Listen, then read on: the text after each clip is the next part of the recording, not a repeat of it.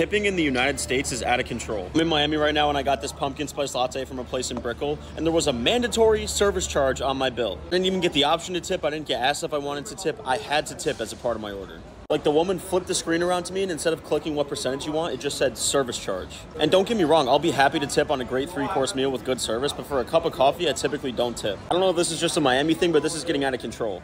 When I was in Italy over the summer, I had a 3-course meal, the best pizza, the best pasta, the best wine I've ever had. And when I went to pay the bill, the server brought the check to me and I just signed it, and there was no line to tip. I was honestly confused because it was great service. I was happy to tip. So I go, hey man, how do I tip you? You did great. He goes, oh, we don't do tips here. We're in Italy. So you go from Italy, where you can have the best service of your life and there's no tip, to Miami, where they pour you a cup of coffee and you are forced to tip or else you can't get your coffee. We're getting to a point now in America where people are going to ask for tips for grabbing you a water, for getting you a napkin, for holding the door for you.